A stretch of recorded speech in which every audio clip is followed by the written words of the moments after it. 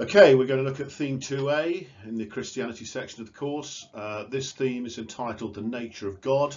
There's two parts to it, and the first part is to consider, is God male? And in particular, we are looking at the work of the theologian and ecofeminist Sally McFague. So, let's start with a general introduction and let's look at this concept. If you read the original languages of the Bible, so the Old Testament written in Hebrew, the New Testament written in Greek, you get this concept of God as a father, a male term. When we have the personal pronoun throughout the Bible, God is referred to as he. So there's little doubt that the writers of the Bible, who lived in a male-dominated society, reflected that view in their writings. God is portrayed as male in the Bible. So we get quotes such as, God said, let us make man in our image in Genesis. The Lord works out everything for his own ends in Proverbs. Our Father in heaven, hallowed be your name in Matthew's Gospel.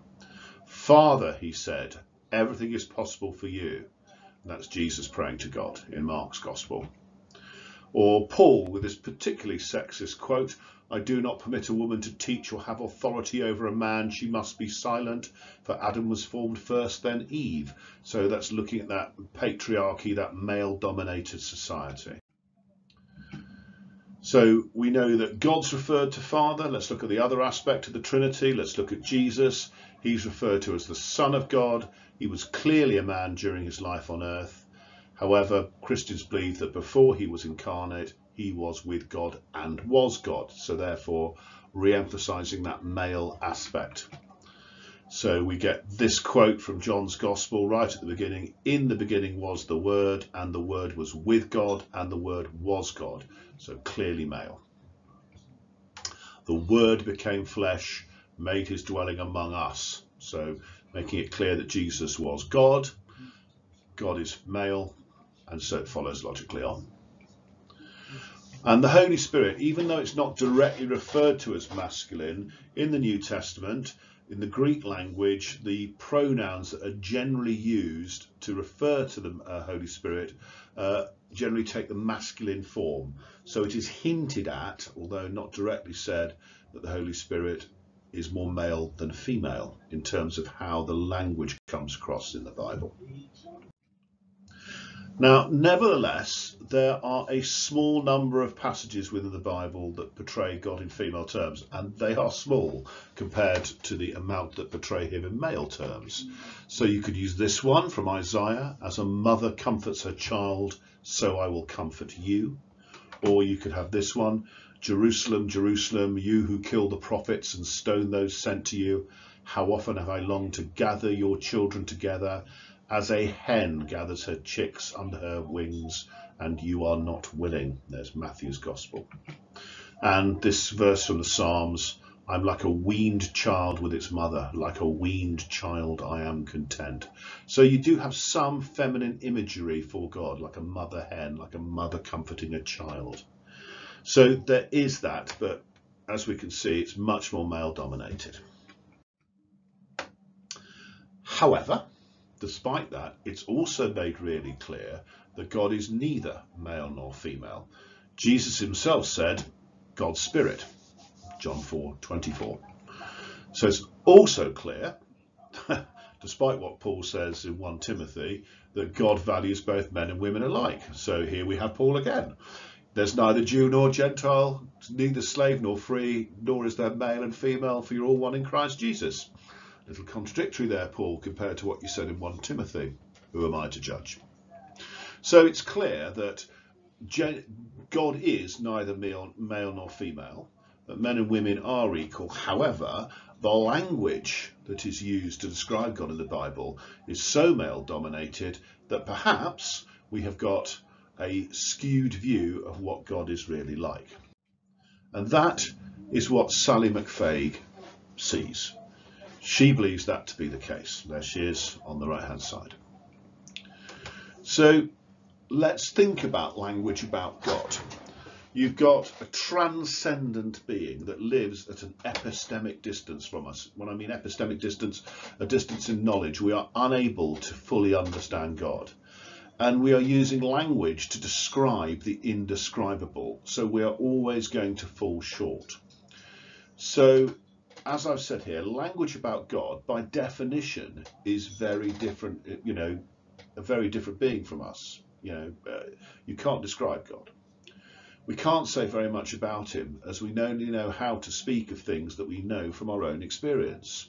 So basically, all we can do when referring to God is use analogy. So say God is very similar to something or really like something else we do know, but only up to a point. So God's living, and he really literally does have life, but not as we know it. Or you use metaphor, use a comparison, a figure of speech to highlight some attribute or aspect that both share in some way. God's a rock, not literally, not in all respects, but solid, etc.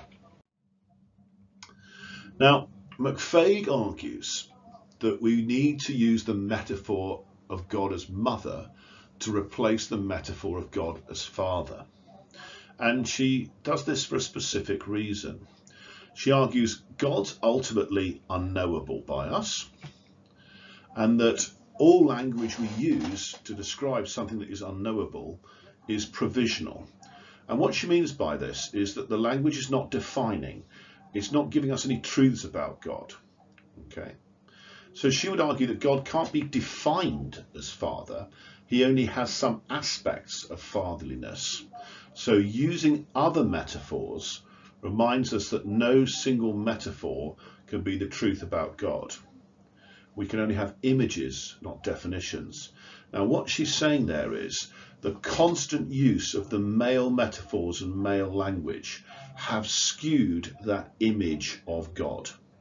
She admits we can't define what God is like, but we can get an image of what God may be like in our minds, and that is through metaphor. And the male metaphors have given an incorrect image. It has overemphasized one aspect of God, the maleness, at the cost of the femaleness. So she would argue that the use of father in scripture is culture dependent. It's very much rooted in the culture of the writers of the books of the Bible. The Bible writers are using metaphors as it expresses their experience of God in their day and age, but they were writing in an ancient patriarchal culture that subjugated women. And she says, well, that was 2,000 odd years ago.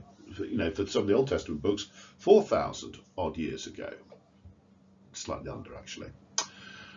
That writing is totally dependent on the culture that it was in.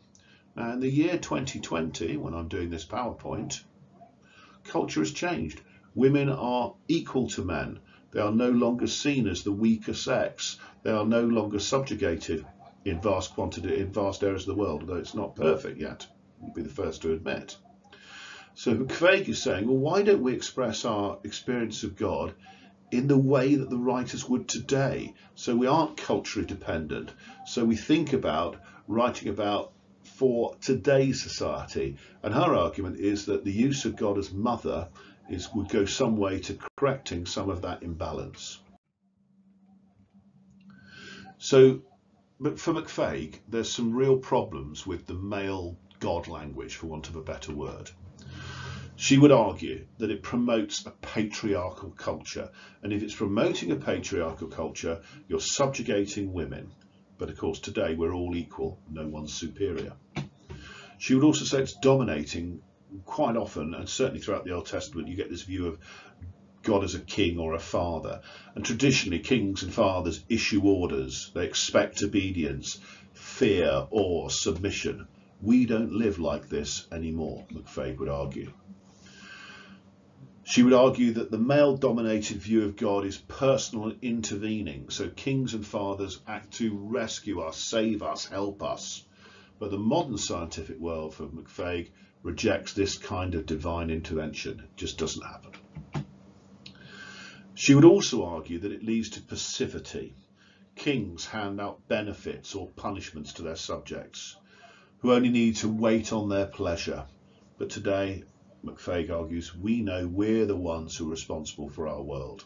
We have the power even to destroy nature, so nuclear power, overconsumption, etc. Remember, she's an eco-feminist, so not only is she concerned with equal rights for women, but also for caring for the planet. I'll do a little bit more of that in a slide in a minute.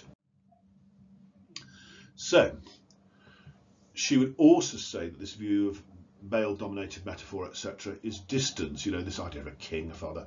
Royalty is untouchable. Fathers are out there somewhere doing things. And it's rule, obedience centered. You know, the king's fathers lay down the law. They expect obedience. Justice is punishing those who rebel against that law. But she would say it's better to see godlike living as showing care and fairness for the well-being of all, as opposed to just laying down the law and blindly obeying it. And she'd finally say it's anthropocentric. So kings and father metaphors are focused on human society. But for her, that's a real issue, because that metaphor excludes the rest of creation. And as I said here, remember, she's an eco-feminist, someone who's interested in both the environment and women's rights. And lastly, it's just oppressive, based on law, fear, justice, rather than care, relationship and mutual responsibility.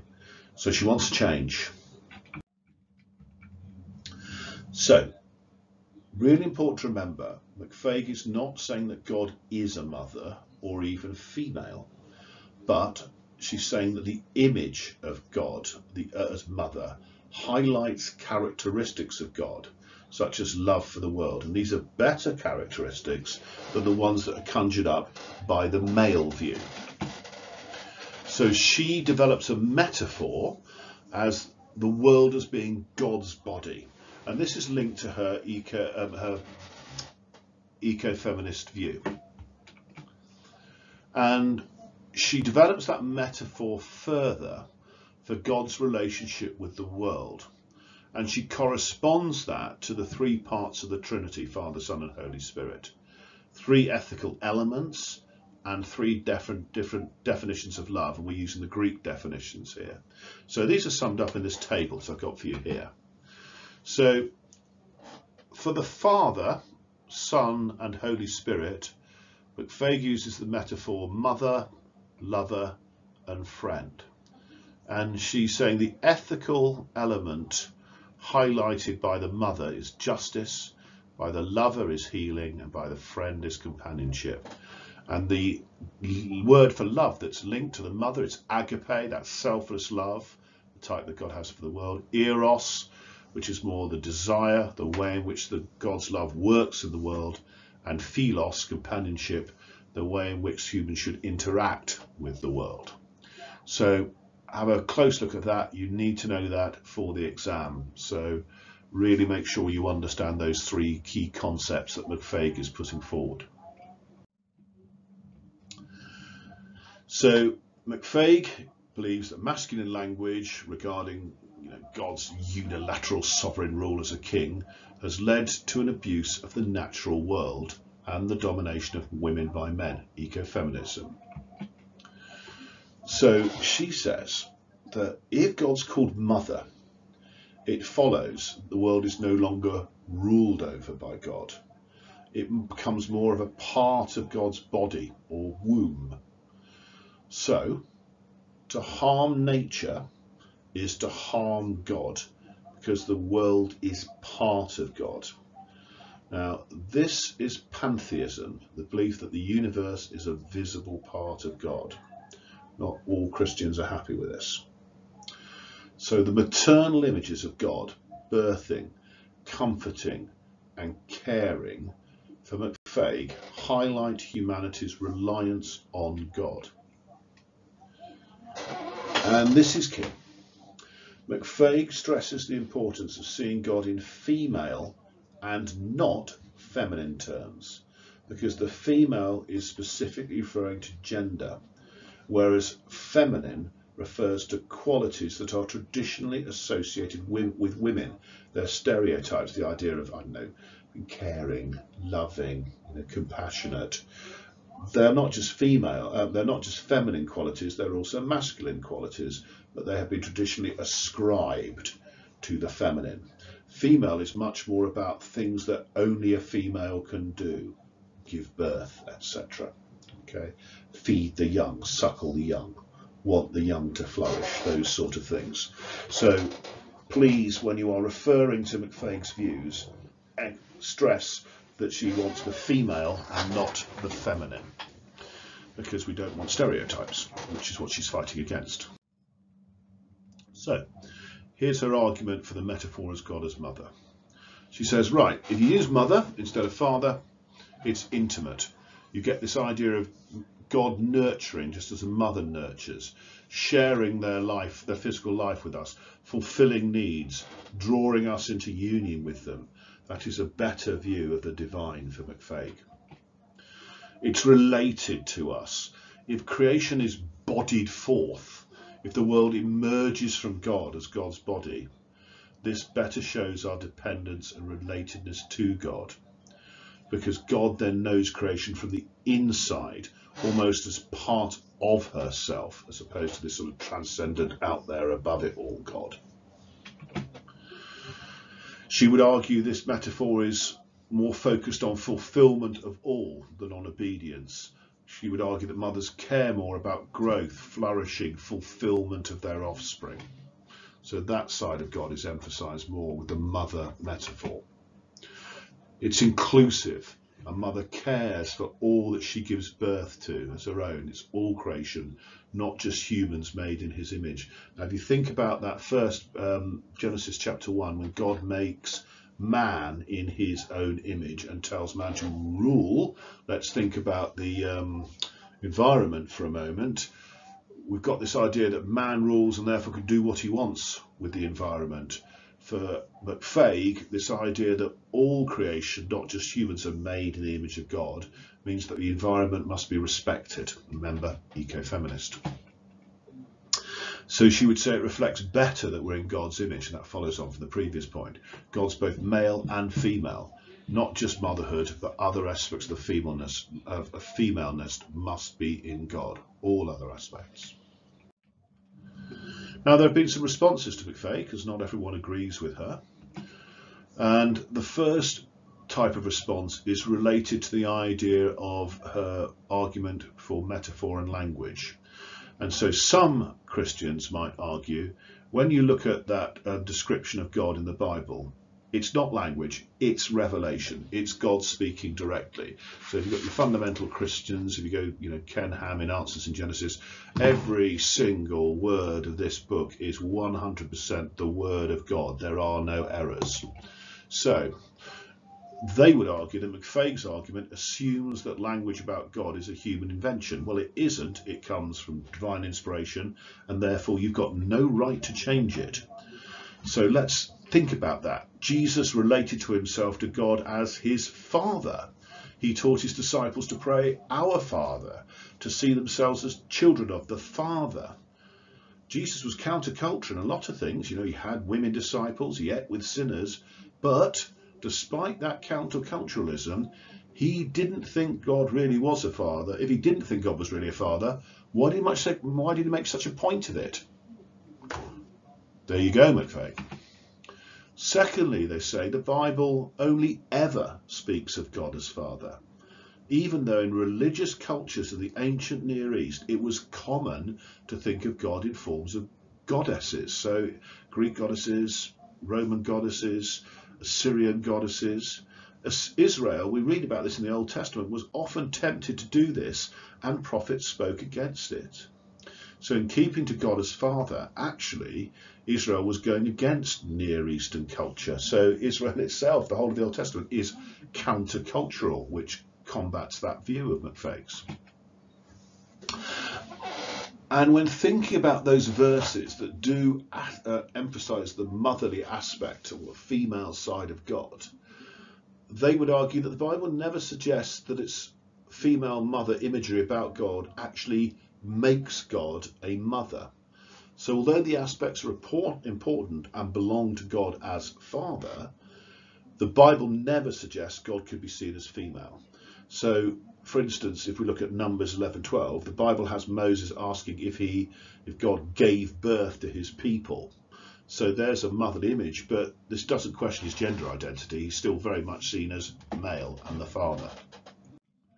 The second view that you can argue back at with Fagon is creation is better explained with God as father. Remember, she thinks that creation is better explained with God as mother, this idea of God birthing the universe. Now,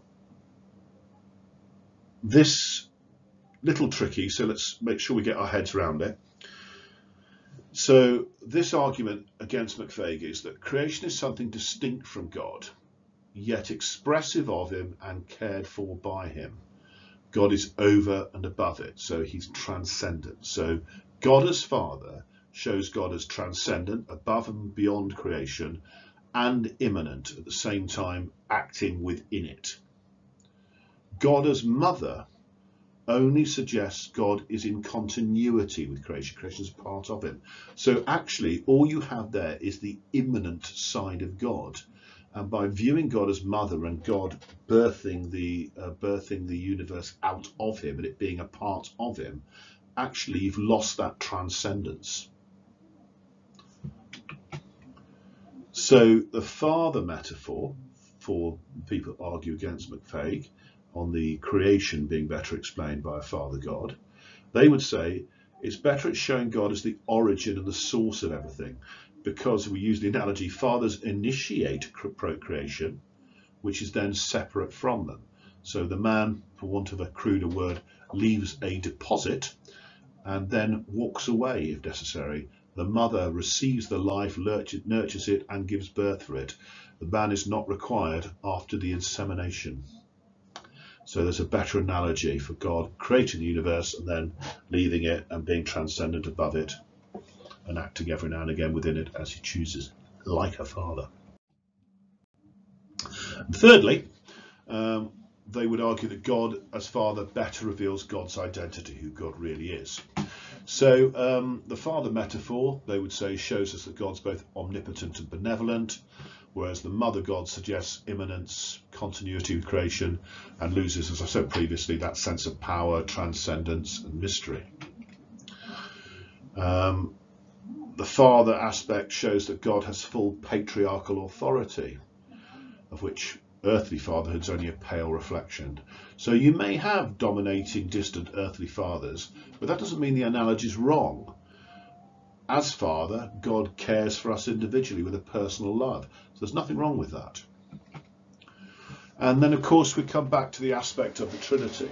The Trinity defines God as Father. Jesus is the Son. So the Father-Son metaphor better keeps the sense of how Jesus is distinct from the Father, yet the Father's the source. In his human nature, Jesus sees God as his Father, although he has no earthly father. So the analogy works better.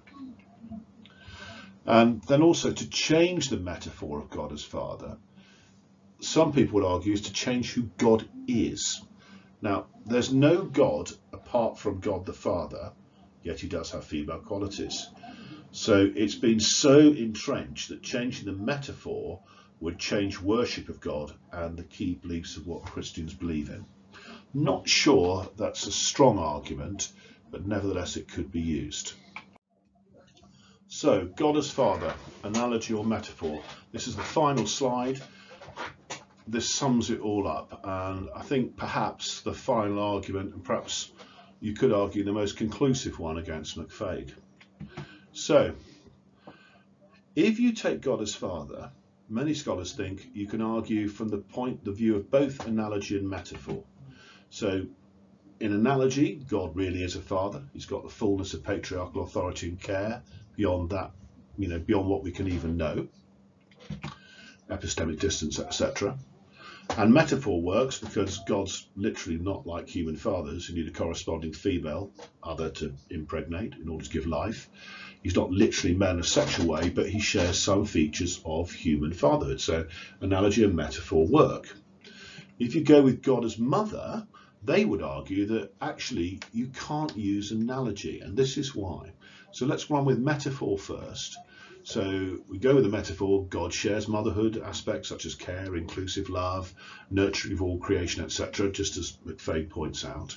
However, God's not a human mother in all respects, because mothers don't begin life, they receive and nurture it. And what God creates is distinct from himself, while for mothers, the child's part of their body while in the womb. So creation is not part of the same stuff as God is, so they reject pantheism. But for those very reasons, and we use analogy here, God cannot literally be mother because of the points above. Because God literally does not begin life, and creation is not literally part of God. So therefore, only metaphor works, which weakens McFague's point of view. So you've got the arguments for and against McFague, which you can use in your evaluation, and you've got the key views of McFague. I hope you found that useful.